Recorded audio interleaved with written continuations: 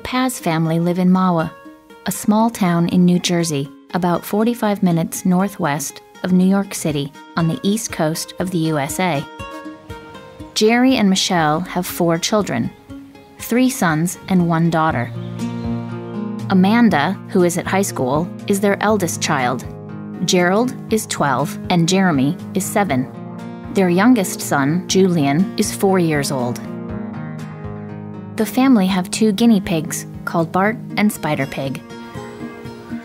The family have lived in Mahwah for 14 years.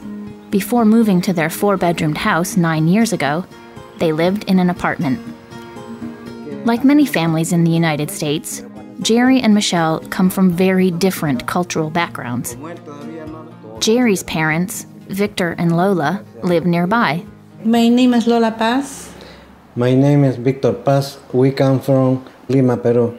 Jerry was also born in Lima, but in 1978, when he was 13 years old, his parents made the difficult decision to move to the United States. The family had 5 children and hoped that there were more jobs and opportunities in the USA. Today, Jerry works in a hospital. I work at the Valley Hospital as a information systems technician. I've been working there for the past almost 7 years now, and it's been not only pretty much a rewarding job, but also I have learned a lot from the business point of view.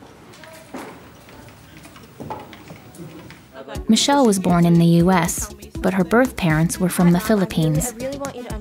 She was adopted by an Irish-American family when she was just 6 days old, and she grew up in the New York area.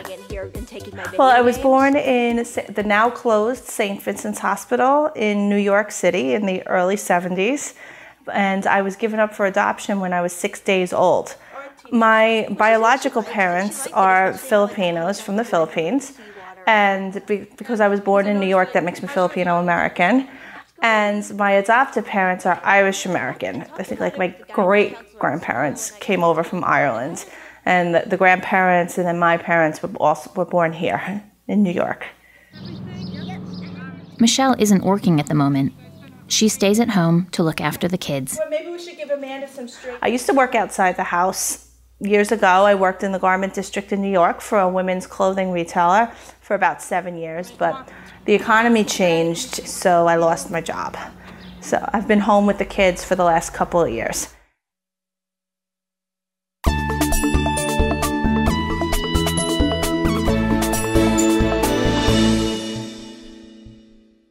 Jerry and Michelle met 20 years ago, and they have been married for 15 years. They met while they were working together in a department store. I was still in high school, and I started talking to him. And just as a joke, because again, I didn't know a lot about the Philippines or its culture, I see Jerry walking down the aisle, and I said, excuse me, are you Filipino? And he said, are you talking to me? And I said, yeah, you, come here. And I started talking to him. I said, hi, my name is Michelle. I was just curious, are you Filipino? And he says to me, yes. And then he walks away. So I go back to folding my sweaters and doing my job as a part-time salesperson.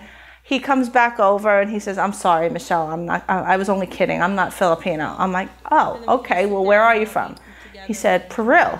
He started laughing and we started talking, hanging out. And 15 years, 4 kids later, we're married and doing the best we can, living our lives. The family is close-knit, and Lola and Victor play an important role in family life.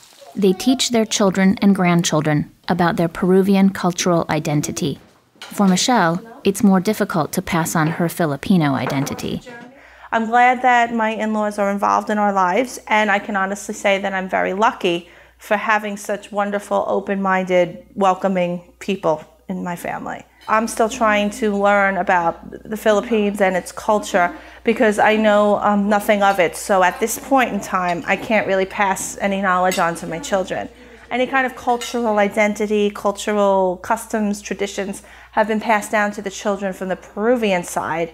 as my children have their father, my husband, and their grandparents who are still in touch with their culture to teach them about the language, the customs, the traditional dress, the dances. We're still learning that. My mother-in-law, she's an amazing Peruvian food cook, and she's been feeding me basically since Jerry walked in and introduced me to his family. So I've seen all different kinds of cuisines and entrees from the Peruvian side, and a lot of the stuff is delicious. I've also learned how to cook some of the things, which has also made Jerry happy.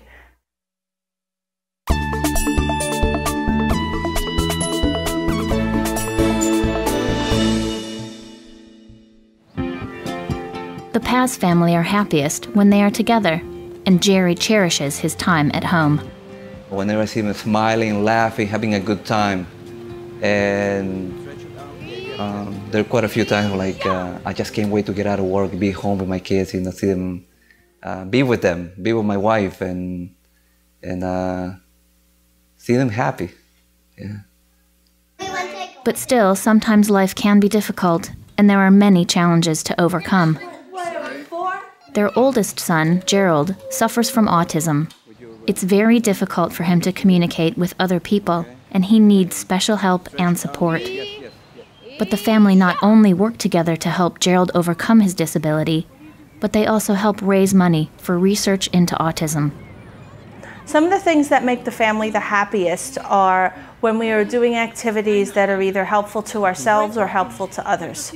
For example, we did a Northern New Jersey autism walk last weekend.